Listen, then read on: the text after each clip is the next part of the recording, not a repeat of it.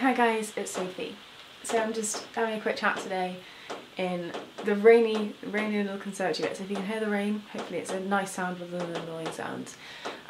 So I'm just going to show you what I'm planning on reading over the next week. So I have the next like full week off of work, and I've come to spend it on Exmoor, which is really lovely, and I brought a shit ton of books with me, so I'm definitely not going to get to read all of these. It's more of like these are loads of options and I can just choose how I feel.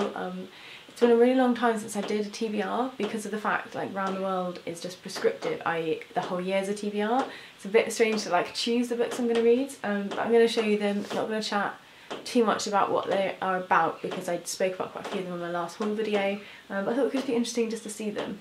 So one I'm definitely going to be getting to this week is The World Goes On by László Krasznahorkai. This is, I think, one single narrator through I think 24 stories. I've really enjoyed his work that I've read so far and just really looking forward to picking it up. The other one I read in like 3 hours, and it was a little bit longer than this, but probably like 200 pages. This is like 250 pages, so I'm hoping this is going to be like a one-day read, and yeah, I'm just excited to get to it and start reading more of him. I'm definitely hoping to really like it and keep on reading him and have him as an author that I pick up fairly regularly, so yes, we'll see what I think to it anyway. I have the Illiac Crest, this one which I'm hoping to finish in a day. It's only a tiny little short one and it has quite a lot of like my kind of page breaks and spacing and stuff, so I'm really hopeful for this one. I think it sounds great. And the next few ones I'll choose between. So I have The Ministry of Pain. I'm a little bit of the way through for Around the World. I was really liking it and I would like to try and finish this one if I can, but there are two others that I have that I'd also quite like to read. So I've already got these two that I'm going to try and read within the days, and probably one of the three of these I'll finish, but I don't know that I'll get to all of them. I might start some, put some down. Anyway, The Ministry of Pain is one of those that I think I will have a shot at, but we'll see. The next one is The Shadow of the Wind, which I thought was going to be a really heavy read because it's quite long, but apparently it's quite fast paced, so I might get this one done. And the other one is A Tree Grows in Brooklyn, so it's kind of between these last three, The Ministry of Pain, Shadow of the Wind and A Tree Grows in Brooklyn, that I'm going to have a shot at, but I don't think I'm going to get a chance to read all of that. We'll see. I'm not sure quite how much reading I'm going to get done, but of the fiction, that's my choice, is the Illiac Crest and The World Goes On, and my priorities, and then I would choose one or maybe two of these. And then non-fiction wise, I really would like to get to both of these. The first one is A Woman Looking at Men Looking at Women essay collection that I'm absolutely adoring. I've only got 68 pages in so far, but I feel like there's quite a lot of notes at the back. Yeah, it's a 500-page book. Well, nearly a 600-page book, but like 100 pages of it are notes. So yes, I'm loving it. I'm desperate to finish this one. I'm going to read some of this later on today. I think she's absolutely fab. So yeah, this is definitely on my pile to finish in this week. And I would like to make significant headway into this one even if I don't finish it, and that is The Matter of the Heart by Thomas Morris. I think I'm going to really get along with this. I'm really excited to start this one. It's just my kind of medical non-fiction, and I think it's going to be fascinating. I'm going to learn loads.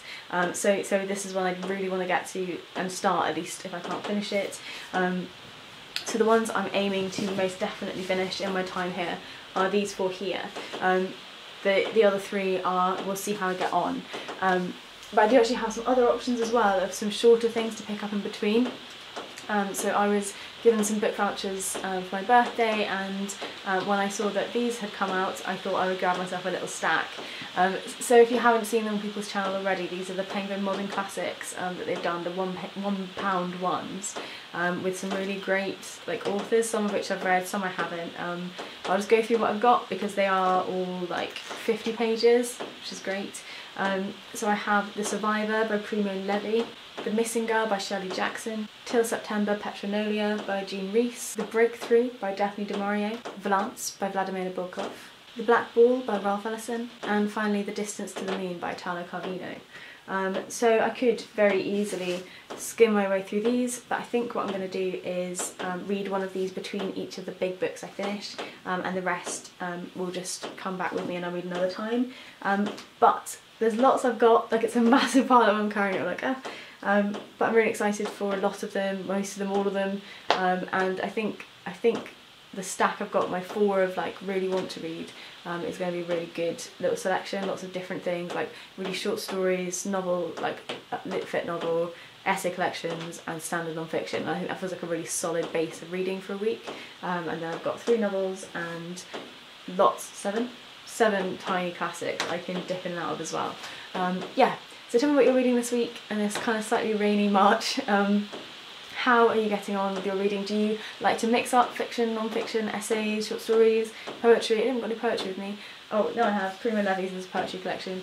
How do you like doing that, or are you very much a like one genre, one book kind of person? Yeah, it'd be lovely to chat to you in the comments. I'm going to be filming at least 2 videos this week and next week, so there'll be a little bit more of me than there has been the last few weeks, which I'm really looking forward to. I miss filming, so yes, I will chat to you guys soon. Look after yourselves until then. Bye bye.